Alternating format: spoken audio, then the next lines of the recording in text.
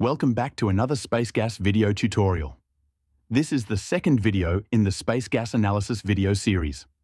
Using the model from the previous video, we will now increase the vertical load dramatically to see how much the frame can withstand.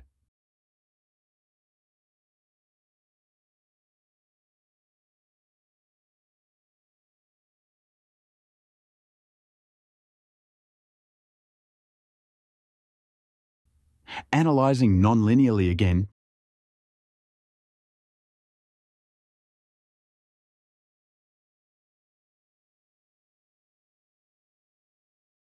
you can see that we get a deflection that appears to move in the wrong direction. The reason for this is because the frame's buckling capacity has been exceeded.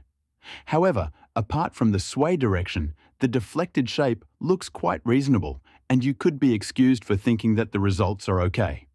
Of course, the results are totally incorrect and could result in an unsafe design if they were used. For this reason, space gas comes with a frame buckling check that should always be turned on during a static analysis. If we repeat the static analysis with the frame buckling check on, it detects the buckling problem and displays an error message. This message should never be ignored and, when it appears, the results should never be used.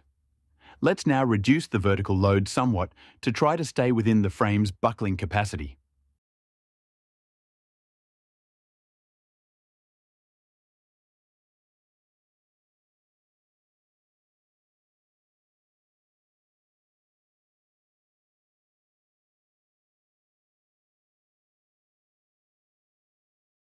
Analyzing non-linearly again and ensuring that the frame buckling check is turned on, the error is now gone, and the analysis appears to have been successful.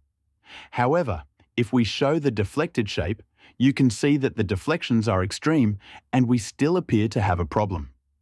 The reason is that although the frame hasn't buckled, it is quite close to buckling. As a general rule, as the loads approach the frame's buckling capacity, the deflections approach infinity.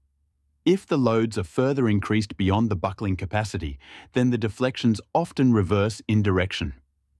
The last analysis demonstrates that while the frame buckling check can detect if buckling occurs, it can't tell you how close the frame is to buckling. For this reason, a full buckling analysis is often required, and this is demonstrated in the next video.